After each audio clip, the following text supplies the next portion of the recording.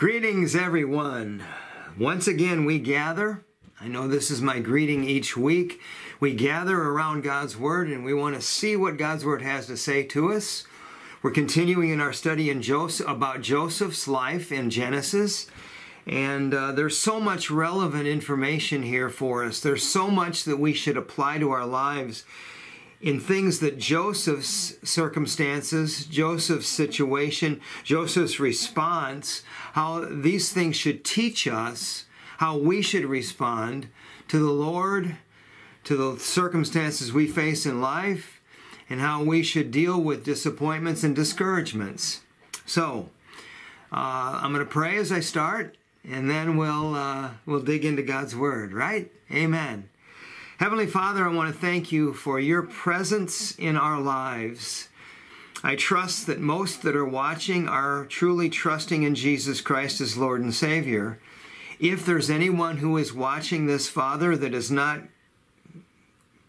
trusted in Christ, they've not submitted to the fact that the Lord Jesus Christ is Lord, He's Master, He's the Savior, He's the only way to heaven. I pray that you'd help them to understand that reality and to trust the Lord Jesus Christ in a very personal way. May your Holy Spirit lead in that, Father, I pray. But for the rest of us, Father, I pray that we would be able to see your word clearly today. We'd be able to recognize the applications that apply to our lives, and that we would be willing to obey and follow these things so that we can live lives that honor you.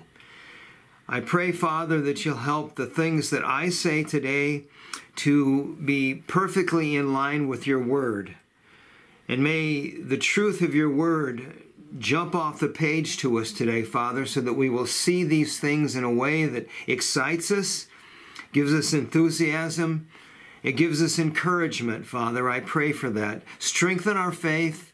Strengthen our walk with you, Father. I pray that you'd help in that. Again, I love you. I praise you for what you're doing in the life of our church.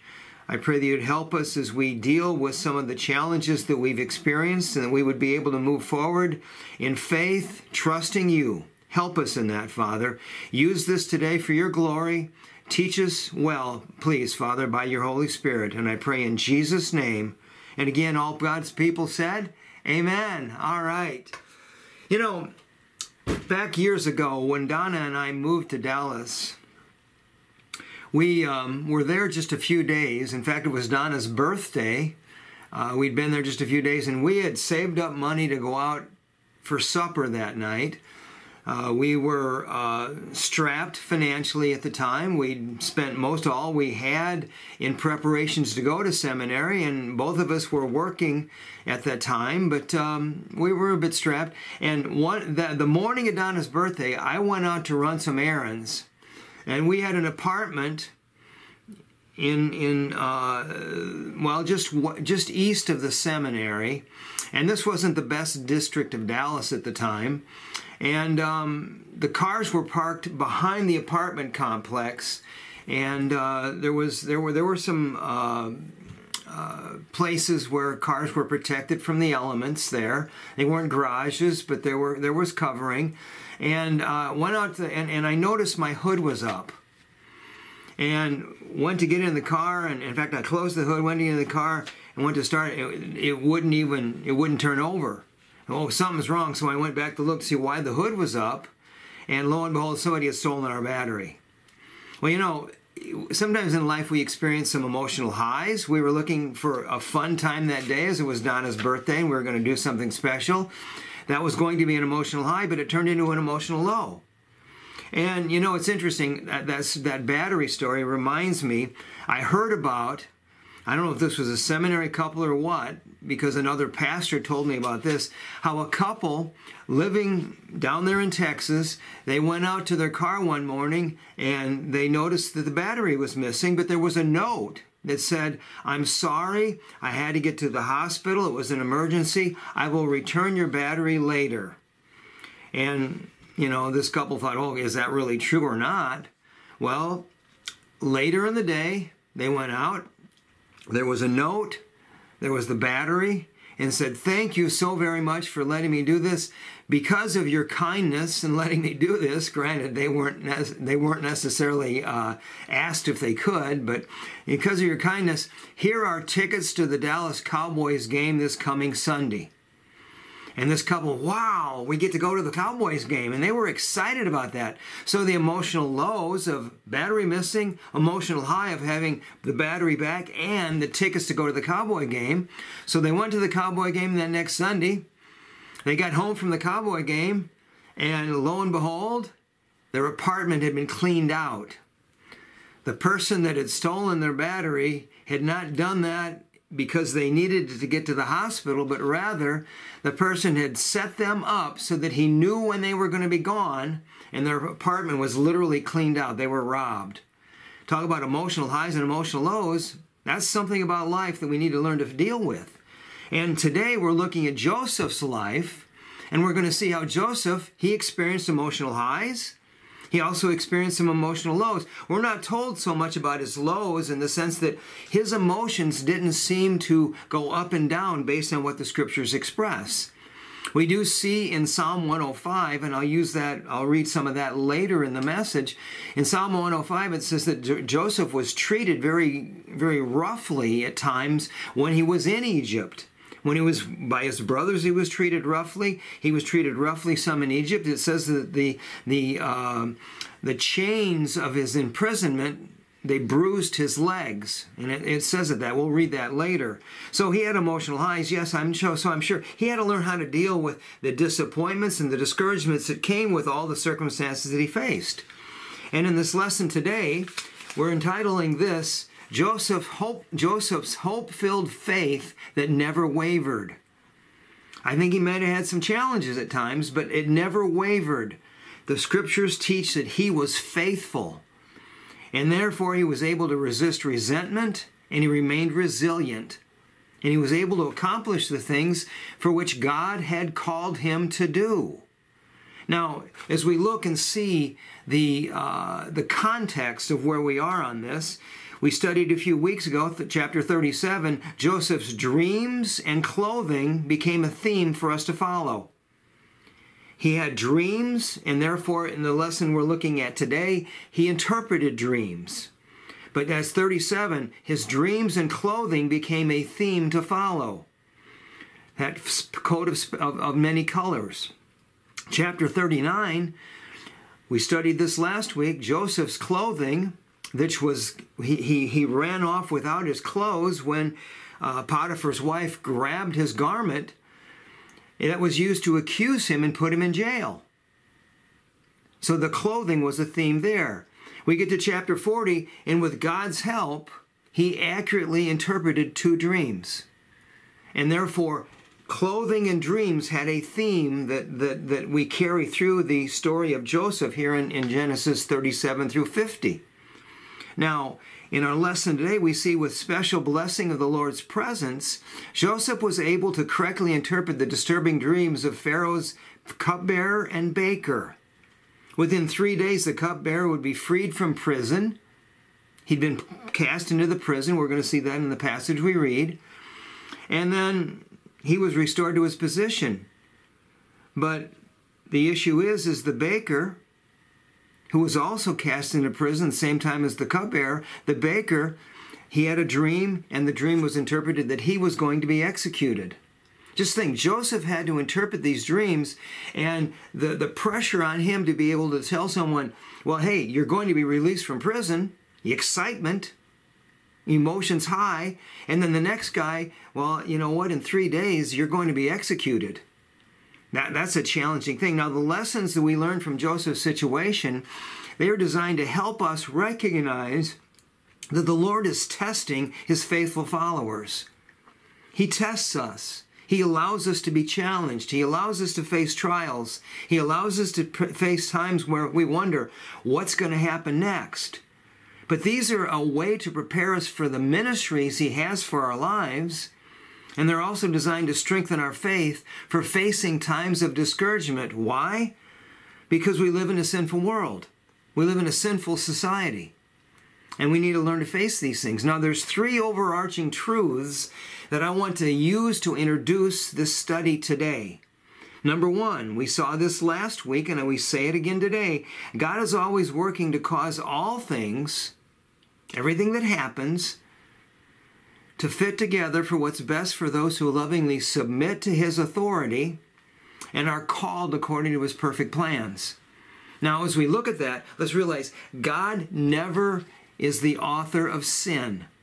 He uses sin. He knows it's going to happen, and God uses sin to bring about His purposes, but He never authors it. He never forces it. He never causes it. But now the second truth is because we live in a sinful society, I mentioned that before, our obedience to God can sometimes lead to unpleasant circumstances. Sometimes we're going to face things that, whoa, I didn't sign up for this, but because we trust Christ, because we follow Jesus, we're going to say no to things that may cause people to question, may cause people to challenge, may cause us to face various temptations or troubles that we don't want to face, but we need to face those things. But then finally, the third truth that introduces this lesson today is unpleasant circumstances. They aren't necessarily an indication that God isn't present. They are also not an indication that God is not pleased with us. It's always possible that God is working in the background to test, train, or teach us something for our benefit. Those are truths we look at to introduce this lesson today. But as we read the passage, Genesis chapter 40, grab your Bible, if you would, follow along as I read. You can pause the video and take a moment to grab your Bible if you don't have it. I trust maybe you're used to getting your Bible when we look at these videos, but nonetheless, chapter 40, verse 1. Then it came about after these things, the cupbearer and the baker for the king of Egypt offended their lord, the king of Egypt. Now let me go back a few verses. We realize that Joseph was unjustly placed into this prison because Potiphar's wife had lied that he had tried to force himself upon her. That didn't happen. She was trying to force him into a situation where he said no. And when his master, Potiphar, heard the words of his wife that she said that lied about Joseph, she said, "This is what your slave did to me." His anger burned. So Joseph's master took him and put him into the jail, a place where the king's prisoners were confined, and he was there in the jail. Joseph was there in the jail. But the Lord was with Joseph and extended kindness, loyal love, unfailing love, mercy, extended that to him and gave him favor in the sight of the chief jailer. The chief jailer committed to Joseph's charge all the prisoners, and they were the ones that were in the jail, so that whatever was done there, Joseph was responsible for it. Now the chief jailer did not supervise anything under Joseph's charge because the Lord was with him, and whatever he did, the Lord made it to prosper, and therefore Joseph was trustworthy. Now we read on, back to chapter 40, we're starting with verse 2 now. It came up, the baker and the cupbearer, they're in prison because they angered Pharaoh. It says Pharaoh was furious with these two officials, the cupbearer and the chief baker. So he put them in confinement in the house of the captain of the bodyguard. That's Potiphar's house. In the jail, the same place where Joseph was imprisoned. So Joseph was imprisoned where he had been a servant, where he'd been a slave. Now he'd reached the plateau of being in charge of the whole household, but then Potiphar's wife lied, and Joseph landed in prison. Now it says, verse 4, the captain of the bodyguard put Joseph in charge of the chief baker and the chief cupbearer. He put him in charge of them, and it says they were in confinement for some time. Now the cupbearer and the baker for the king of Egypt, who were confined in the jail, both had a dream on the same night. Each man his own dream, and each dream with its own interpretation. That's the scripture explaining what's going on there. Dreams and interpretation of dreams were very, very, they were a very prominent part of the Egyptian lifestyle. Now, I don't know if all those dreams were in fact from God. This dream was from God. I think some of the dreams that were there in Egypt were probably from the false gods and everything else, and they were probably demonic in nature. But these were from God. And it was part of the culture, so therefore no one was surprised, no one was upset about it. They saw these dreams were part of what went on. It says, when Joseph came to them in the morning, he observed, he looked at them, he recognized, he's in charge of them, and he says they were dejected. He noted that they were dejected. He asked Pharaoh's officials who were with him in confinement in his master's house, "Why are your faces so sad today?" Well, they said to him, "We have had a dream, and there was no one to interpret it." Then Joseph said to them, Do not interpretations belong to God? Tell it to me, please." So the chief cupbearer told his dream to Joseph, and Joseph said to him,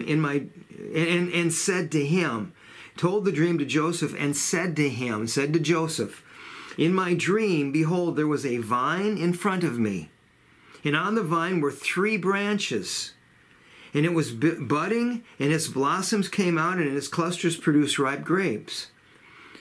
On the vine were the 3 branches, it was budding, and the blossoms came out and produced ripe grapes. Now Pharaoh's cup was in my hand, so I took the grapes and squeezed them into Pharaoh's cup, and I put the cup into Pharaoh's hand.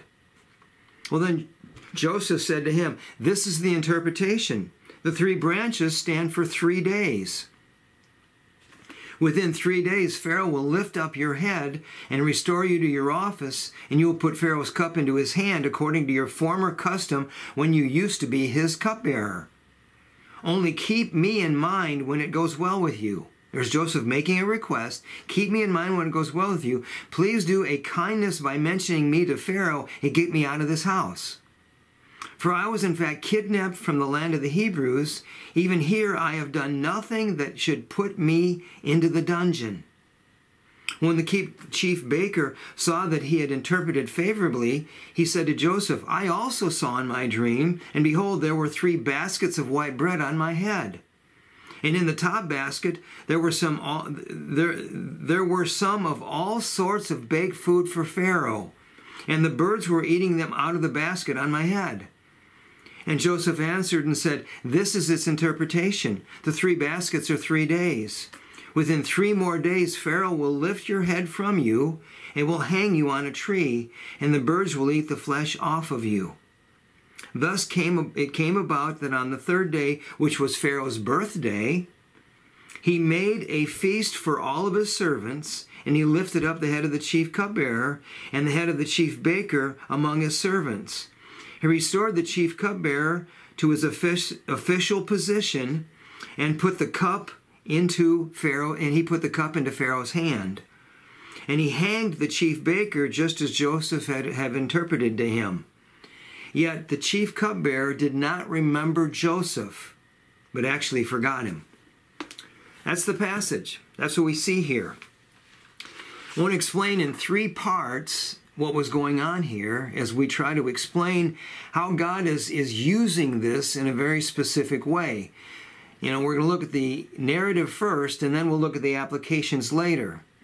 Now we need to understand that because Joseph recognized God's presence. He knew God was with him. He relied on God. He relied on him to enable him to fulfill God's purpose.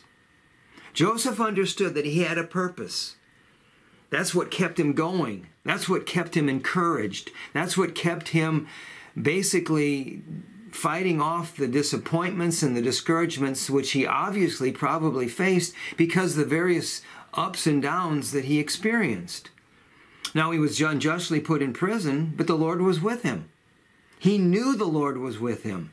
Pharaoh's cupbearer and baker had offended Pharaoh, and he put them in jail, so there Joseph had more people under his charge. Now, Joseph was specifically put in charge of them as the chief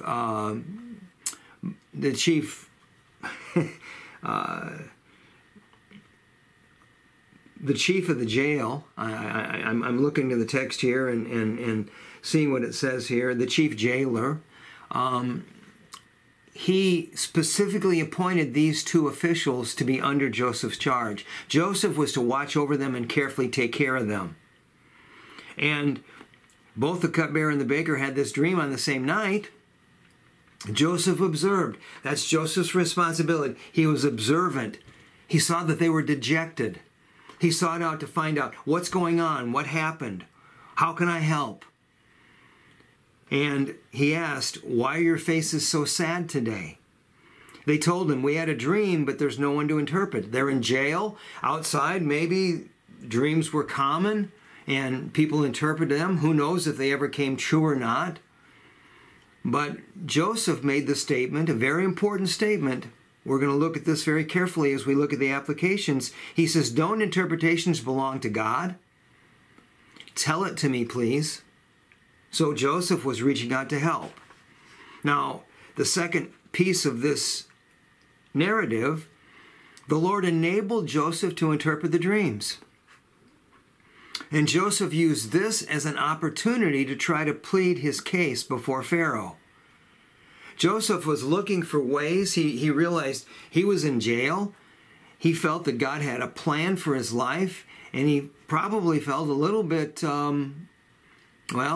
out of sorts in light of the fact that he didn't see where God was using him in that particular place. But now this dream came up, and God enabled him to interpret the dreams.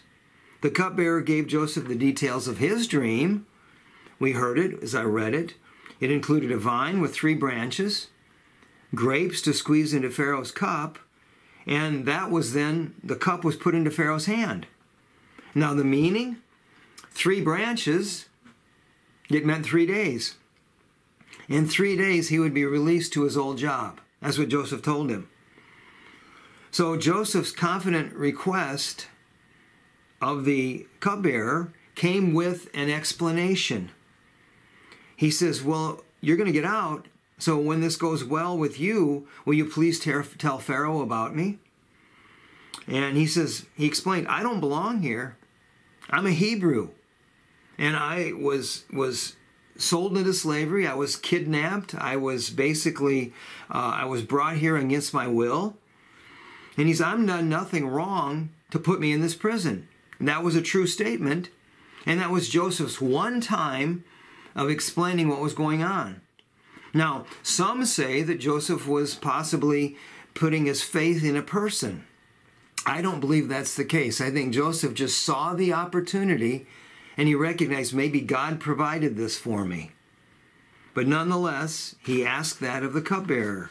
Now, the baker saw that Joseph's first interpretation was favorable, so he told Joseph the details of his dream. He said that, and Joseph had said, all right, well, tell me. He said that before.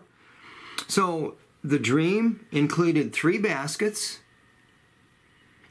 filled with bread for Pharaoh, and the baskets were on the chief baker's head, and the birds were eating bread out of the baskets. On the top basket were many pastries for Pharaoh. Now the meaning, the 3 baskets, again, it meant 3 days. But the problem was, in 3 days, this man's head was going to be lifted from his body, and then he would be hanged on a tree where the birds would feast on his flesh. Now, the first interpretation was something positive, good news. The second interpretation was something very, very difficult, bad news. And Joseph told the truth in both areas, both times. Now, we see in the end of the passage that Joseph's prophecies were perfectly fulfilled. His prophecies, they were fulfilled exactly as he said, but his promise that he asked of the cupbearer, it was forgotten. It was forgotten. On the 3rd day, Pharaoh's birthday, celebration. He made a feast for his servants, and that's where he restored the cupbearer to his office. But then, on that same day, he executed the baker just as Joseph had interpreted.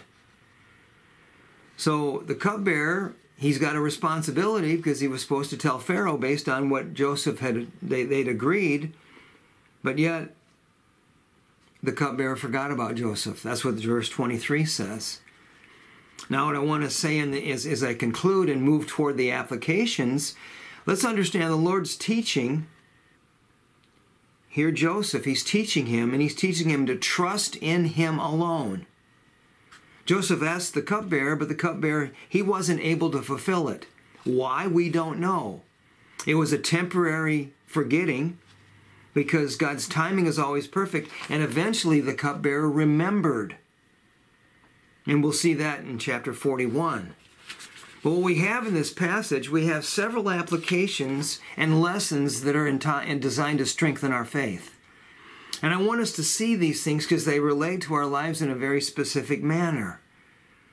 Number one, when Joseph acknowledged that interpretations belong to God, he was recognizing that he needed the Lord's help to interpret dreams.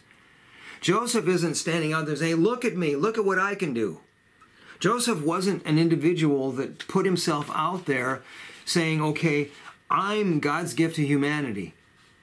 Rather, on the other side, Joseph said, these dreams, these interpretations, they belong to God. And in Genesis 41, verses 14 through 16, we'll turn the page and look at this. This is next week's lesson. Pastor Andy will be preaching next week. But in 14 through 16, it says, when Pharaoh sent and called for Joseph, why did he call for Joseph? Because the cupbearer remembered and said, hey, there's a guy in jail that can interpret dreams correctly. They hurriedly brought him out of the dungeon, and when he had shaved himself and changed his clothes, he came to Pharaoh. Pharaoh said to Joseph, I've had a dream, but no one can interpret it, and I have heard it about you, that when you hear a dream, you can interpret it. But listen to Joseph's answer. But Joseph answered Pharaoh, saying, it's not in me. God will give Pharaoh a favorable answer. So then Pharaoh said, well, tell me about it. And as we see that, Joseph was giving God the glory. He said, I'm not able to interpret. I'm not able to interpret. I don't have the ability to interpret without God's help. And he said, God will be able to help me.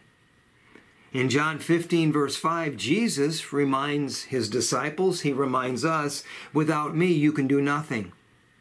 In all we do, we should do it for God's glory. And we should recognize that God deserves all the glory, all the credit, all the praise. When we take all the pride for ourselves, we're actually going to miss out on God's grace, because God says, I'm opposed to the proud, but I give grace to the humble. And therefore, we should, like Joseph, acknowledge that God is the one that enables us to do the things that we do. We should realize we have spiritual gifts that God gives us, and He gets the glory for that. We should realize God, He created us with various talents, various abilities, and God receives the credit. In all we do, we should do it for God's glory. And I think sometimes we get so caught up in ourselves, we get so focused on things that go on around us, and we just dig in and do things, and we take credit that we don't deserve. And I'm sorry when I've done that, and I think all of us should realize God gets the glory. But then secondly, Joseph's experiences teach us to look beyond the moment so we can see how God is working in the details. We should always look and see how God's working in the details. We should always ask God, what are you teaching me today? What are you showing me today? What are the things that are happening around me, Father, that you are bringing together, you're fitting things together for the fact that you have a plan and you have a purpose? Our secular society has essentially eliminated God from their belief system. God is not included. As I watched various political things this week with the convention I didn't watch much of it, just a tiny bit. But I don't hear much about God in anything that these people are saying. And I'm fearful that the society around us is eliminating God from the entire focus. And the most accurate description of our culture's philosophy, I believe it often leads to futility. Like Solomon said, vanity of vanities, all is vanity. Why? Because Solomon lost sight of God's purpose in his life. Now Solomon, he reneged on all that. He changed that perspective as he wrote the book of Ecclesiastes. But nonetheless, the philosophy of our culture, it leads to futility. Let's realize God has saved us to be his witness to the world. And we are here to display a sincere sense of hope. Now that doesn't mean that we're never going to be disappointed. We're never going to be discouraged. But we should always look to God for the strength. We should look to God for the encouragement. We should look to God to see he's at work in the details of our lives. And we should ask him consistently, what should I learn from this? What are you trying to teach me? What are you trying to show me as I read your word? Joseph's experiences teach us to look beyond the moment so we can see that God is at work in the details of our lives. Thirdly, Joseph must have faced the constant temptation to become disappointed and discouraged. He had ups and downs. There's no biblical evidence that he was discouraged ever. We never see that. Joseph was steadfast. His faith, according to Genesis 37 through 50, was firmly fixed on God. And Joseph fulfilled his responsibilities in such a way that it brought honor to God. People they saw that it was remarkable what he did, and Joseph pointed to God. But now, as we consider all of this, let's understand that God allowed Joseph to ride on an emotional roller coaster. The biblical text indicates that he had an absolute and unshakable assurance that God was with him in the midst of everything he faced. That's what the text shows us. Over and over again, God was with Joseph. God was with Joseph. Moses wrote that years later, and Joseph obviously or apparently understood that God was with him. He had a deep confidence in God's faithfulness. He had endurance because he saw that God was at work in the details of his life. He faced the constant temptation probably of discouragement and disappointment, but he looked above the circumstances and he said, God's at work. Now, the fourth thing I want us to see is that in my estimation, as I look at this passage, there are three concluding truths about dealing with difficulties, discouragement, and disappointments. God doesn't want us to ever develop a spirit of bitterness. He doesn't ever want us to have a sense of resentment. God wants us to look above circumstances. We face challenges, we face difficulties, but God is there to teach us. So that first truth that I want us to understand, that it's these concluding truths, these last three things I want to point out. Discouragement and disappointment often result when our high hopes and expectations aren't met. We get high hopes. I've been taught many lessons when my hopes were placed in the wrong things. I've talked about my love for sports and how various teams that I cheer for, how they have a winning streak and I go, boy, maybe they're going to do better now. Maybe they're going to win a championship. But oftentimes what I find is when I move towards that perspective, I'm getting my priorities mixed and I'm realizing my expectations aren't being met. Why? Because my focus is in the wrong place. And oftentimes we are disappointed, we're discouraged when our expectations, our hopes are not being met. And Joseph probably had to fight off some emotions when the cupbearer temporarily forgot his request. He temporarily forgot. He didn't forget forever. And let's realize that God still used the cupbearer as the one that allowed Joseph to get out of prison. We're going to see that in chapter 41 next week. But God came through for Joseph, and in chapter 41, the cupbearer remembered. And in Psalm 105, in fact, I want to turn there. I want us to see this. I want us to hear this. Psalm 105, listen to verses 16 through 24. And it says, "And God called for a famine upon the land, and he broke the whole staff of bread." In other words, there was no food anywhere. "He sent a man before them, Joseph, who had been sold as a slave. They afflicted his feet with fetters. He himself was laid in irons until the time that his word came to pass. In other words, Joseph was there until it was time for him to speak. God's timing. It says the word of the Lord tested him. God tested him. The king sent and released him, the ruler of the peoples, and set him free. He made him lord of his house and ruler over all of his possessions, to imprison his princes at will, that he would teach his elders wisdom. Now Israel, Jacob, Joseph's father, also came to Egypt. Thus Jacob sojourned in the land of Ham, and he caused his people to be very fruitful, and he made him stronger than his adversaries, or than their adversaries. What we see here is that God was at work. God was at work in Joseph, and in spite of the disappointments and the difficulties, Joseph was capable of fighting off those emotions, and God came through. Joseph continued to be faithful in his responsibilities and his roles. So let's realize that disappointments and discouragements, they can result of our expectations if they're misplaced, if they're in the wrong place, if they're not expectations from God Almighty, or if we are expecting things from God that God never promised. Let's make sure we understand God's promises.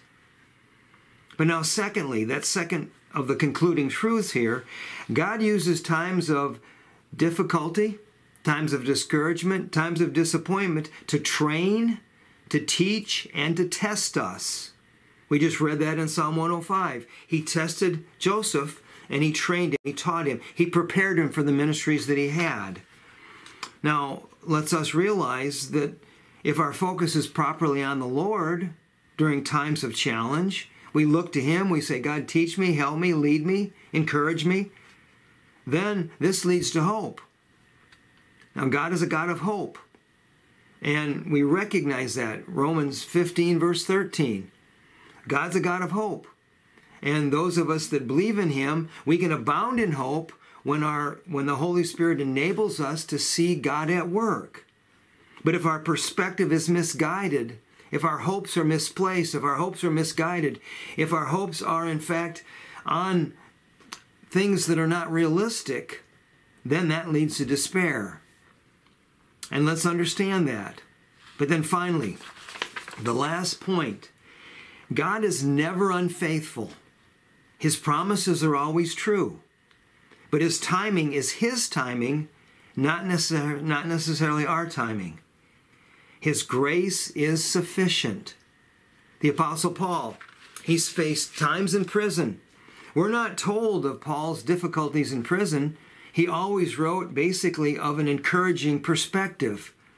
He basically said to the Philippians, yes, I'm in prison, and yet God is faithful. God is with me.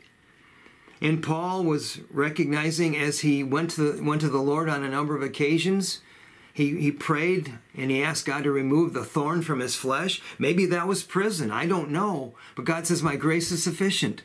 My grace is sufficient. And let's understand, God's grace is always sufficient. His grace saves us through our faith in Jesus Christ. His grace sustains us, keeps us focused where it ought to be, keeps us strong in him. And his grace also, it continually guides us. And let's realize that, because God is at work in all the details of our life. Romans 8:28, he causes all things, he orchestrates all things to fit together for what's best for those who love him, and for what's best for those who are called to fulfill his purpose. Joseph is one of those. We see that in history, and we can see that in our lives too. So as we consider the emotional highs and the emotional lows, let's realize that God's working in the details. And let's pray. Father, I thank you again for your lessons to us. I realize that these various narratives, they seem so far-fetched in ways. They were long ago. We see these things at events that took place. Sometimes we may think, well, do these things actually relate to us? But Father, you show us very clearly in your word that yes, they do. These applications They are basically things you want us to understand, you want us to trust, and you want us to see how, as we take and apply these things into our personal lives, that we will be more successful because you're at work through that. Help us to be faithful in all we do. Help us to be filled with integrity, filled with strength, filled with a desire to do your will and to obey you in all counts, Father. Help us in that. I pray for any that watch this video today, Father, if they've not trusted in Jesus Christ, help them realize that it's a simple faith in Jesus. Yes, it's a faith in Jesus, not in anything else. But Jesus Christ died on the cross to pay the punishment for everyone's sin. And if they recognize that their sin can be forgiven because Christ paid that punishment, help them to place that trust, that faith, that confidence in Jesus and what he accomplished and not in anything else. Please, Father, help people understand that truth. Use what's been shown in this lesson today, Father, to give us encouragement and to educate us even more and more to see how your grace is sufficient, how you're working in our lives day by day. Father, thank you. Thank you for the Spirit who indwells us. We love you. We praise you. Help us. And we pray this all in Jesus' name. Amen. Hey, thanks again for tuning in and watching. Thanks for the opportunity I have to be able to share these things with you. I love to hear from you. I've heard from some, but I haven't heard from all. I see various people. I see a number of views each week on the count for the video. And you know what? If you'd contact me and let me know, that'd be wonderful. I can be encouraged by that, but I want God, as I said in this, Joseph acknowledged, I want God to get the credit, God to get the glory. He enables us to be what we are for him. So thanks for watching. Lord bless. Look forward again to seeing you next week.